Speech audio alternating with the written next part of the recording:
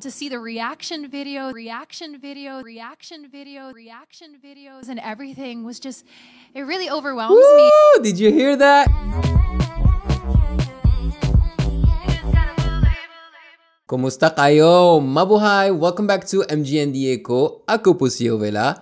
And I reacted like 2 days ago to Catriona Gray, Miss Universe 2018. It was her interview with Ryan Seacrest. And it was fun to watch, but I felt like it was too short. I felt like it was rushed. You know, they asked her like 2 or 3 questions. And I felt like they didn't have time to go more in depth with Catriona Gray. And that is why I asked you to send me more interviews of Miss Universe 2018 so that we can learn more about her and her journey and her mission. And one of the videos that you guys actually sent me is Miss Universe Catriona Gray on Build Series HD. Well, this one is about 30 minutes long. So if you're at work and you are allowed to, you know, stream or listen to podcasts or whatever, then that's what you should do. You should listen to it as a podcast. Or if you don't have, you know, you're not allowed to, then wait after work, get home, you know, drink some coffee and eat something and watch this, you know. So yeah, let's do this. Without further ado, let's discover Miss Universe Catriona Gray in depth this time. And it's in New York, once again, I think.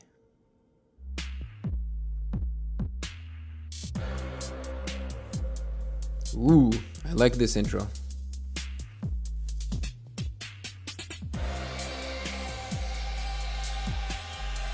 I like the graphic design. Catriona Gray was just 13 years old when her mom had a dream that she would become Miss Universe, walking along the stage in a red dress. And on December 16th, just days before her 25th birthday, the woman previously known as Miss Philippines did just that.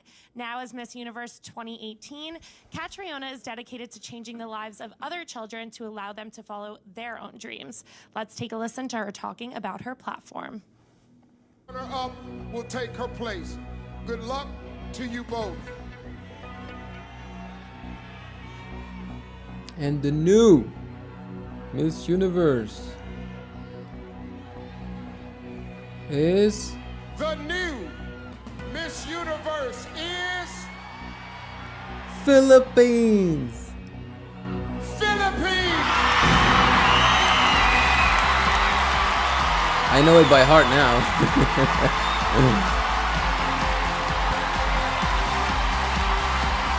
Steve Harvey's voice is engraved in my brain. That's how many times I heard him say Miss Philippines or Philippines. Take your first walk as Miss Universe. Give them that lava walk, girl. Show them those beautiful legs. Look at her, waving like the Queen of England.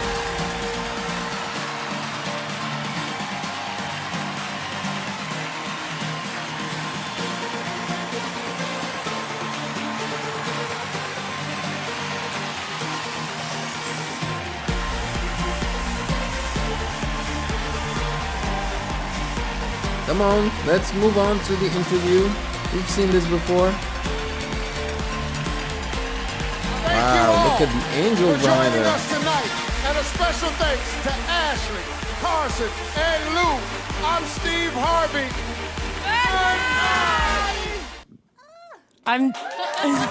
That's crazy. I'm sitting here like beaming watching that. I obviously was not the person who became Miss Universe 2018. And the one thing that I have to ask, I'm sure you hardly remember it, but I know Demi, who is the previous Miss Universe, was the one that crowned you, and I noticed that she whispered something in your ear. And every time I've watched this, I want to know what she said. Well, actually, she was like, it's a little bit loose, so be careful, doesn't fall off. Oh. It was as practical as that. Hi, everyone. I'm so happy to be here. My name is Catriona, and I've been looking forward to this interview all week. Oh, I'm very excited. Yeah. Well, we have the crown right here, and I'm super excited about that, too, because it is beautiful. beautiful, and I might just have to steal it. But I like that it was something as practical as that, because I thought it was going to be something like super inspiring, whatever, and that would have just gone through one ear and out the other at that point. So any advice I'm sure you could have gotten at that point? Oh, so that thing around her, her body is not a bandana. You guys said it was a sash. I believe that's the term for it, a sash. Was welcomed. Well, I think at that point I was just, you know, I don't know if you guys have ever known this, or like when you get into that situation and your adrenaline's pumping and everything's just happening at 1,000,000 miles an hour, and I couldn't absorb anything. That whole night after the crown was placed on my head just felt like I was in a dream state. Yeah. It didn't feel real yet. It's understandable. Which, you know, I know a lot of girls say this, but it's true. And how it's the excitement. How do you even process something that would happen in a matter of seconds to be announced as Miss Universe? It really just takes so long to sink in. And I mean, it's not your first time being crowned and getting an incredible title. So even when you became Miss Philippines, how does that compare to now becoming Miss Universe? It's so different because competing for Miss Philippines, I really just feel like I'm a candidate. I wonder when she became Miss Philippines. Was it like 2 years ago or something like that? Not representing my country just yet. So when I do get the honor of knowing that I'll wear a Philippine sash, I really wanted to embody it in every aspect. So even as a Miss Philippines, in my wardrobe, I wanted to showcase the Filipino textiles, our fabrics, our silhouettes, and our symbolism. And I researched about our culture and our history. And, you know, there was so much more weight to it. It wasn't just, I'm candidate number this. I'm a Miss Philippines, and this sash. And that is why the entire Philippines is very proud of her for really representing the Philippines, not just, you know, as a title, but also in her wardrobe with, you know, her earpiece and everything, and the walk, the lava walk, the everything. So she really incorporated the Philippines in every aspect of Miss Universe, and that's awesome. Is not just lettering, it's a country. So there was that weight. Yeah, definitely. And even hearing you talk about that, I can't even imagine then getting whisked away to New York of all places. So you were in Thailand representing the Philippines, and then you get taken to America. And oh, okay. So that was going to be one of my questions, is where was Miss Universe held, you know, 2018. So if I understand well, it was in Thailand, and after that she came to New York, where it's super cold because, I mean, it's south of Montreal, like 6 hours, something like that. So it's probably really cold as well in New York right now.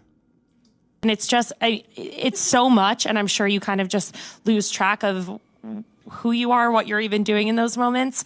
Now that you're settled here, is it crazy to think that you're representing?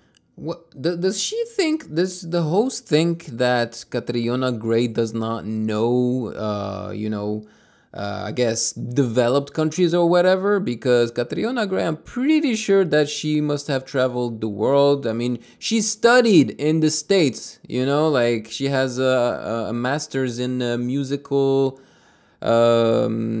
theory or something like that. So she knows the States. She's traveled. She's a well-spoken person, you know. So what is she talking about? The Philippines, but now you're living in the US? Yeah, so no, definitely. There is that whole realization of, oh wait, I'm not just speaking mainly to Filipinos anymore. I'm speaking to a global audience, and with that comes an amazing platform. But also, I really have to learn as I go along. Like, wow, what an amazing and huge responsibility I've been given. Yes. So true. I'm really just learning every step of the way. Actually, after I was crowned in Thailand, in Bangkok, I was able to go back home to the Philippines. Okay, Bangkok. So I hid all Christmas. Because we haven't done any media. We're going back for my homecoming, but so I was a hermit for Christmas and New Year, but, you know, everyone was just so excited. Everyone's spirits were so high. And, you know, just to think that I was able to bring that kind of joy to people that I've never met, to see the reaction videos, and everything was just, it really overwhelms me. Did you hear that? Reaction video. So she watches the reaction videos. Awesome. And it really just makes me feel like, wow, I was able to bring joy to people. What an amazing thing. And you talking about that universal platform, I think you're kind of the perfect person for this role. You grew up in Australia, your dad is Scottish, and your mom is Filipino, and then you moved to the Philippines. You also went to school in the U.S.? Yes, I studied by correspondence. Okay. Yeah. So you kind of have done it, seen it all, I feel like. So how are you going to take those experiences and living in these two very different countries and experiencing different cultures into your role as Miss Universe? I really feel that growing up in a cohesion of cultures really made me have an open mind to how different cultures can be. Yep, she's an international different traditions person that they carry, like me. how that makes them affect how they. And I say like me because for those of you who don't know, I lived in Algeria, Morocco, Kenya, the States, Canada, and I've been to a few other countries, you know, just as a visitor too. Treat different people, how they go about their lives, the values that are ingrained to them. So I grew up with that, with the best of both worlds, I really feel like. And I had the pleasure of traveling a lot in my life. So that's what I was think saying. it really helped me just have an open mind to be more understanding. And I think that's one of the beauties of a competition like Miss Universe, where you get women from all over the world coming together, and we get to share about not only like our favorite places in our country or to find out where we want to go, but also like how is it that we go about our daily lives? What are our values that were taught to us by our families? What was ingrained to us by our societies or our communities? And it opens up the most interesting conversations. And I think that's a great thing. Yeah. Yeah, I even saw just doing some research and seeing what people were saying on Twitter. There were a ton of people from Australia that were like, wait, she's ours, which I thought was really funny. That's the beef, man. No, she's not Filipina. She's Australian. No, no, no, no, no, no. I wonder if there was like a Twitter beef between Australians and Filipinos. And also, like, was it weird at all to be competing against Miss Australia? No, because I really feel like a Miss Philippines. I feel like a Filipina, like a Filipino woman. It just so happens that when I was growing up, I was very much an Australian, and I think you can be both. I mean, because I did grow up with those two sides of the world, if you would.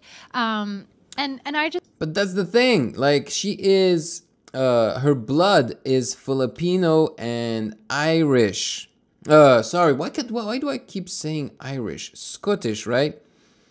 So she does not have Australian blood. She is Australian by citizenship. That's it. I mean, still, she is Australian, but, you know, the blood thing is strong, you know, so that's why she feels more Filipina than Australian.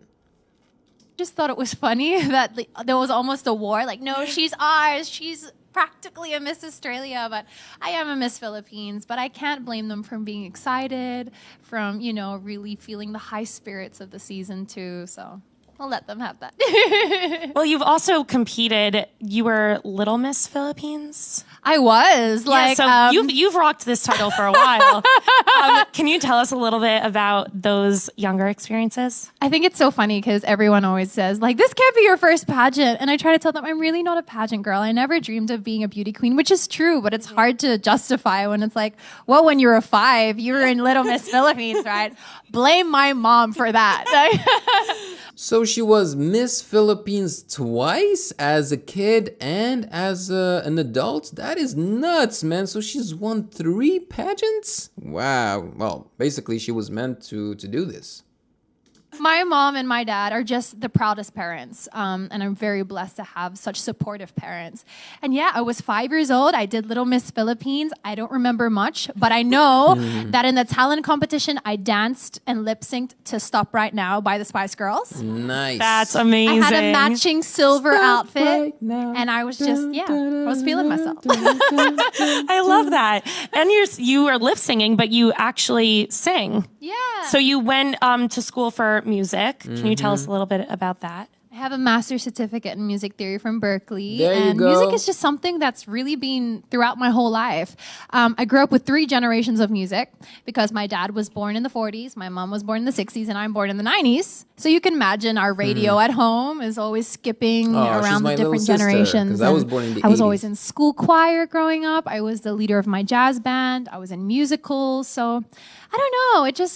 I had never planned on pursuing music. She's my little sister who's taller than I am. My God. Apparently, because you guys answered my question, apparently she is 5'10".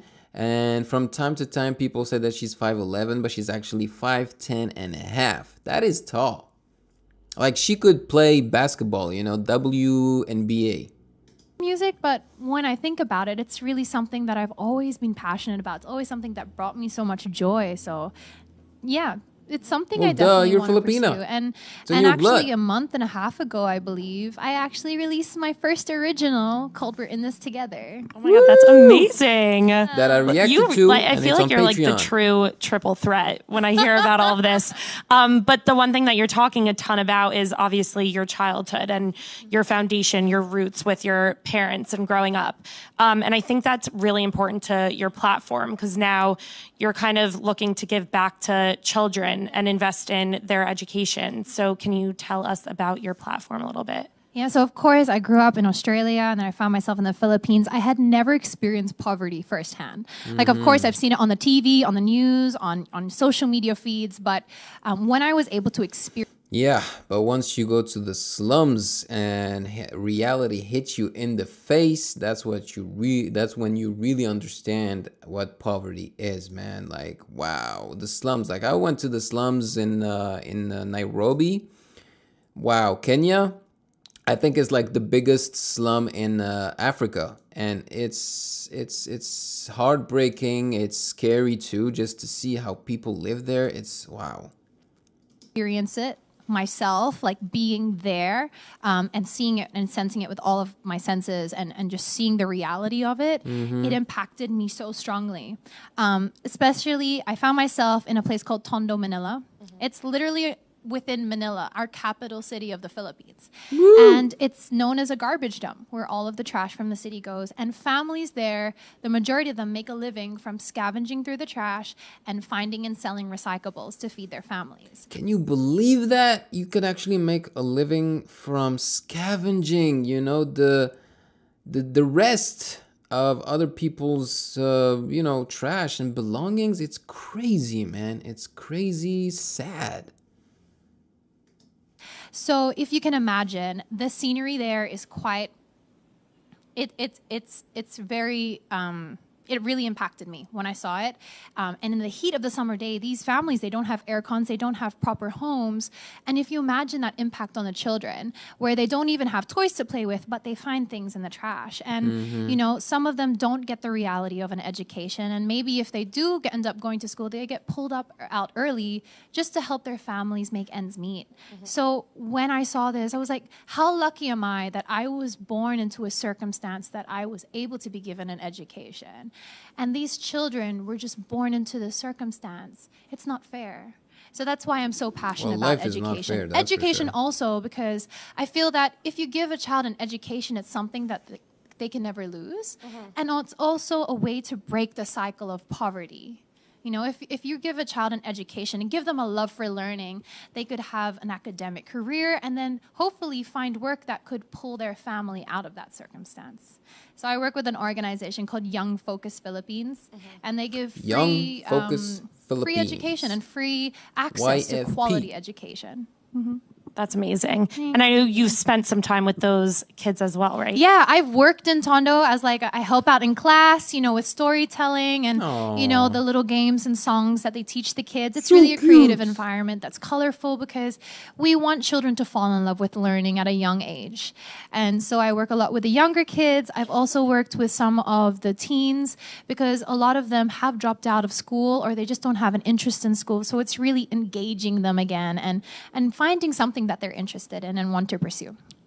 That's so awesome. Thank you. And I'm looking at her outfit, and the thing that I really like here are her heels because of the fade. You know, it goes from, what is it, beige, yellow to black. I love that fade. Speaking of your platform, I also have to tie this into social media a little bit because the Miss Universe pageants have gone beyond the time when social media even existed. But now I feel like it's such a huge part. And I couldn't help but notice that you gained 3 million followers in 2 to 3 weeks or something crazy like that. It's crazy. So what kind of role do you think social media is now playing in the pageant and then now getting your platform out there? Like, to first off say, like, that leap in followers was just, it took me by so much surprise because I still feel like the same girl from a year. I wonder on which platform. I'm thinking maybe Instagram, but they're probably talking about all platforms together, like Instagram, Facebook, Twitter, and YouTube probably. But if I had to choose one, that probably would be Instagram. Year ago, you know, I don't feel like I've changed that much, but to see that I have such this huge platform now and so many people are listening to what I have to say, it really makes me want to orientate towards something that will really educate people, create awareness, do something more than, you know, show them a cute outfit or what I'm having for lunch.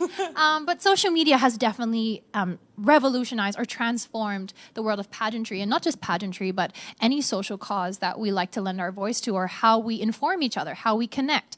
And that's why I think it's a powerful, powerful tool that really has the potential to do so much good. And that's what, as Miss Universe, I really want to utilize as a tool to, as I said, educate, create awareness, draw people to causes that they might not have known about, or, you know, connect them to it in some way, somehow see themselves in that person or in that cause. Or so, yeah, I think social media is an amazing thing if used the right way. I mean, I can imagine having 4 million followers is a bit overwhelming, especially when you get them like that fast. Right? You're like, what do I do? What do I post? What do I say? Everybody's listening. Everybody's watching. And including some of your fans are some pretty big names now, which I think is very exciting. I know that Tyra Banks actually retweeted one of your walks from the pageant. I died. So we were having dinner after rehearsals. For those of you who don't know Tyra Banks is like what, the biggest fashion, well, I don't know about fashion, but more like modeling icon out there. You know, she's the one who created America's Next Top Model. She's been an actress and everything. So yeah, she's huge. And literally I was just sitting there and we're all tired and I just ate, so I'm having a bit of a food coma, and I'm sitting there, and then I start getting tagged and it's Tyra Banks. And I just look around to my table and like no one's noticing that I'm freaking out, and then I go to my friend Miss Denmark in Sweden. I'm like, Tyra Banks just tweeted at me.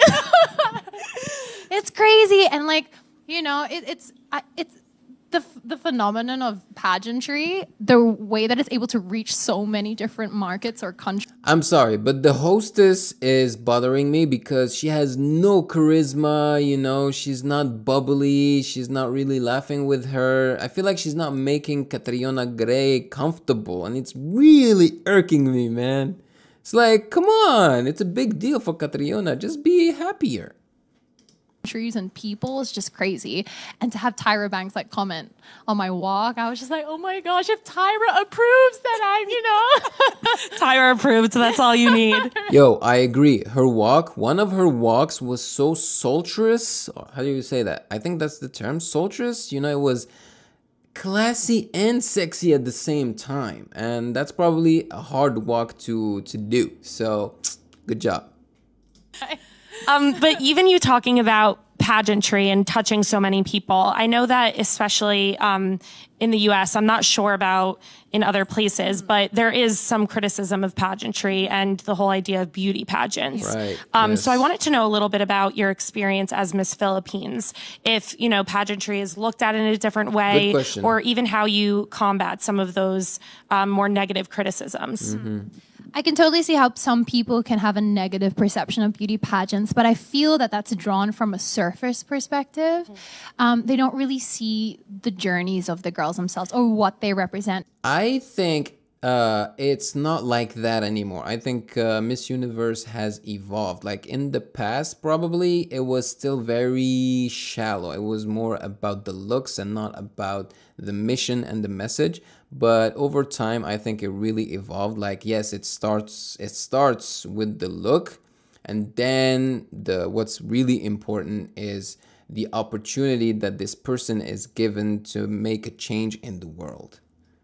Because these days, especially with the women that I've competed with in Miss Universe and the women that I've talked to, they all have causes, or they all have a bigger reason for wanting to pursue Miss Universe. And usually it's about the platform, which is so amazing to see, because I think we're also showing that women can be so multifaceted. Like, we can't just be a model, but you could be someone who also is a lawyer, or a budding doctor, or, you know, we're so multifaceted. And I think when you really see what we're trying to represent, what we're trying to do with the platform of pageantry, that will kind of change some people's perspectives. As a Miss Philippines, we love pageants. Yeah. Like, is it obvious? That's what I was gonna say. I was gonna say this problem, if it still exists, does not exist in the Philippines. Like, it's a national sport in the Philippines and everybody loves it. So there's no problem there in the Philippines.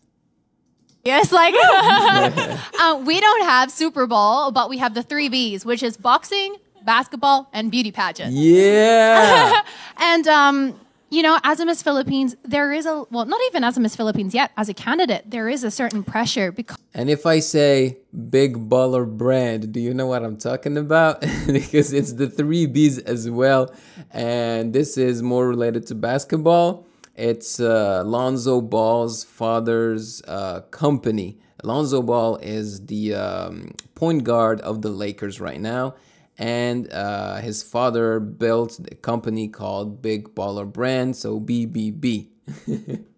Because so many people get so passionate about candidates and who's competing and everything. And if I had to develop anything as a candidate, it was mental fortitude.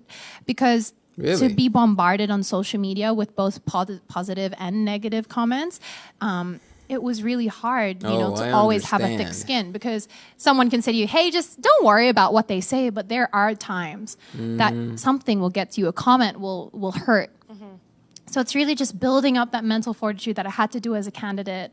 And just remember why I'm doing what I'm doing. Those comments hurts when you are vulnerable, you know, when you're like tired at the end of the day, and basically there is like an opening in your soul, you know, at that point, because you let your guard down, and that's when those comments hurt.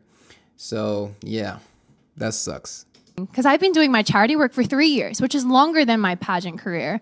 And that was just something that always anchored me in what I'm doing, made it worthwhile. Like, why am I pursuing this platform? This is the reason why. I love those 3 Bs. Right? Now when you think of Philippines, it's like the 3 Bs. The 3 Bs. It's so funny because when I was watching, I felt like the entire audience was rooting for you.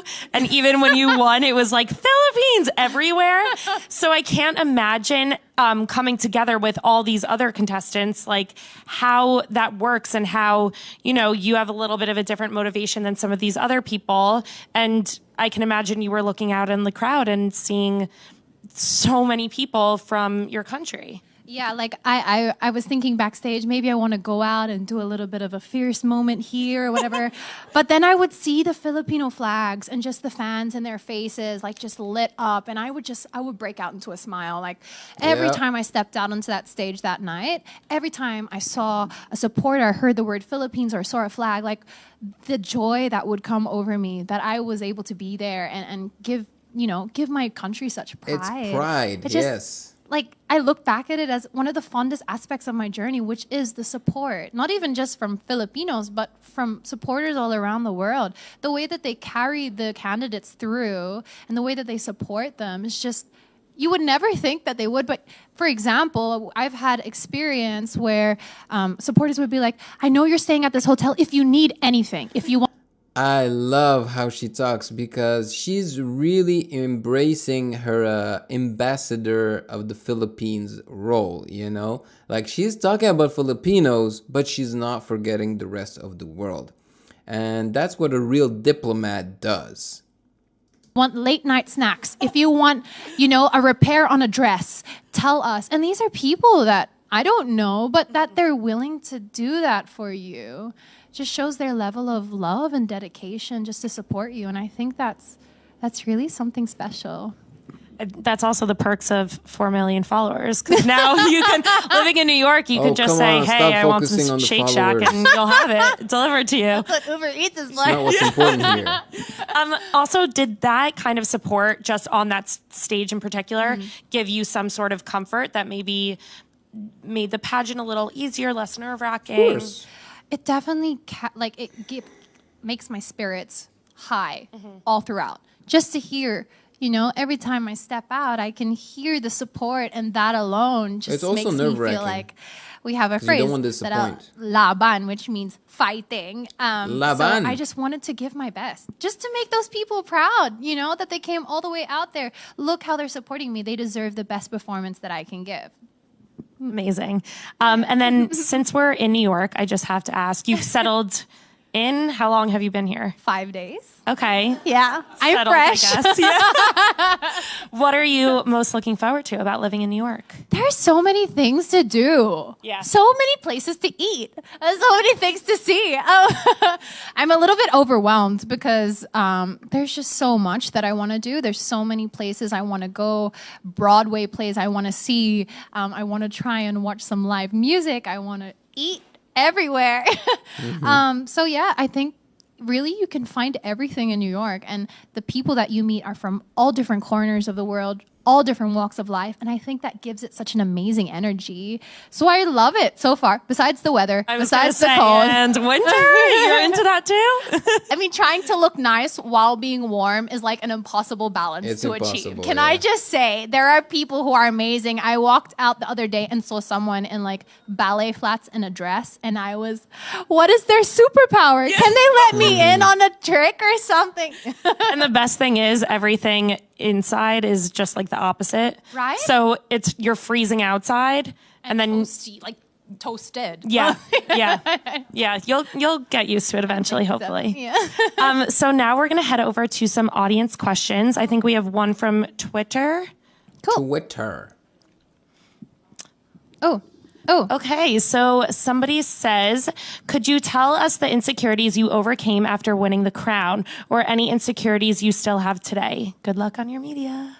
I have insecurities just like anyone else. I think people have a perception that once you're successful, once you achieve a certain thing, that your life will be perfect, you'll never have a complaint, you'll never have a down day. That is not the case.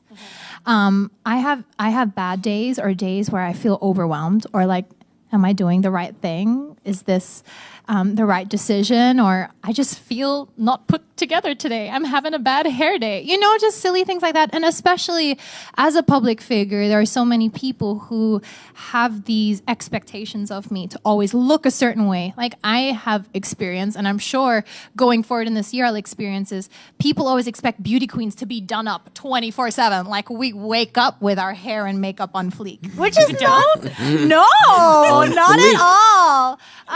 So it's just things like that, dealing with people's expectations and just, you know, accepting myself for who I am. Sometimes I'll have a breakout. Sometimes I'll feel really lost and overwhelmed or emotional. You know, it happens, and I have insecurities just like everyone else. That's just humanity. Just a constant pep talk I need to give myself every day. No one's it's like, perfect. you know what? You might not be feeling good today, but you know, there's so many things to be grateful for. You know, just go out and have the best day that you can. Hope that tomorrow you'll be in a better mood. You know, just things like that. Yeah, that's awesome. And then we have 3 in the audience. Hi, the guys. hostess has nothing to say. That's Mabuhay. awesome. Mabuhay! Mabuhay. Congratulations, and thank you for making us overseas Filipinos very proud of you. Thank you. My question is, aside from charity with the children, do you want to lend your platform to animal welfare or the environment in general? Yeah, definitely. You know, as a Miss Universe, I'm not constrained to how many causes I can lend my voice to. And it's something that I really want to achieve this year is really just make as much of an impact, positive impact, that I possibly can. Whether it be through the many causes or just quality, making a qualitative difference to a few causes. Whatever makes the most difference or whatever opportunity I have, I want to take it. So definitely another cause that I'm very passionate about is being an advocate for HIV and AIDS. And, you know, it's just as something I'm passionate about is breaking down the stigma so that people can feel that they can just get tested without having that fear. So, yeah, definitely. In my reign, I hope that I can really push as many causes as I can. See, the woman does it all. I told you guys. I try. Hi, Catriona. Hello. Congratulations again on your title. Thank you. So I wanted to ask you, what was the best advice you had gotten from previous Miss Philippines title holders? This piece of advice was from Rachel Peters, who is my predecessor. She just told me, take every day as it comes. Because she told me that you can get overwhelmed because it is such a high pressure environment. You know how much expectation is on you. But just take it day by day, which, you know, it's a very simple advice, but I really did apply it throughout the pageant. I would take every day as it comes. Because if you start out on day one and you're like, oh my gosh, they're watching everything that we do, or you overthink and you overprocess, and then you Don't start put to too much pressure on kind yourself. of coil up in stress. I just tried to be like, okay, I just have to get through this day, do my best on this day, next day too. So yeah. That goes back to something that your dad taught you too. Yes. Right? I know One you had small step at a time. Yeah, to reach your destination or final journey. Yeah. That's awesome. And then we have one more. Hi. Hi. I'm a pageant girl myself, so what are some advice you would give any kind of pageant girl on wanting to be the next Miss Universe? Okay. I wish you the best, firstly, in whatever pageant you pursue or whatever your dreams are in pageantry. Something that I really stay true to is what my values are and my uniqueness, if that makes sense. So, for an example, I'm a very creative person, so I interjected that into every part of my journey. I was really hands-on in my wardrobe to how my final look. Yeah, that's very important what she said. Like, you have to embrace your uniqueness. Know what your strength is. You have to know what your uniqueness is, and then you gotta exploit that. You know, you gotta delve deep into that so that you could shine amongst all the others. Look was up to my jewelry, like everything. I was so hands-on, and so I felt that when I walked out on that stage, no matter what happened, I knew that I felt comfortable, I felt as beautiful as I could be, and that I stayed true to myself. And I think that's so important, because in pageantry there will be people who may just have the best intentions as mentors, saying you should wear this color, do your hair like this, walk like this, smile like this, but you need to have the final say. You need to feel comfortable. You need to feel like you, and that will shine through. Yeah, I hope that's helpful. Thank you. Well, guess what? You walked how you wanted, and Tyra Banks approved it. So, well, thank you so much for joining us, Catriona. It was so nice chatting with you, and I wish you all the luck for your reign as Miss Universe. Thank you so much for having me. Thank you. All right. Well, I loved this interview. I really enjoyed the questions. The only, I guess, negative aspect is really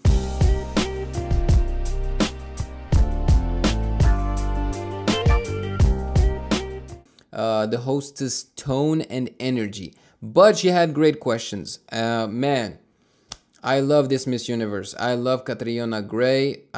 She answered the questions really well. You know, she has a good head on her shoulders. She is grounded, you know. It really feels like her parents were like there throughout her entire childhood, you know. And they always back her up, and it's beautiful to see. Like, she is a very assured person, and she knows what she wants.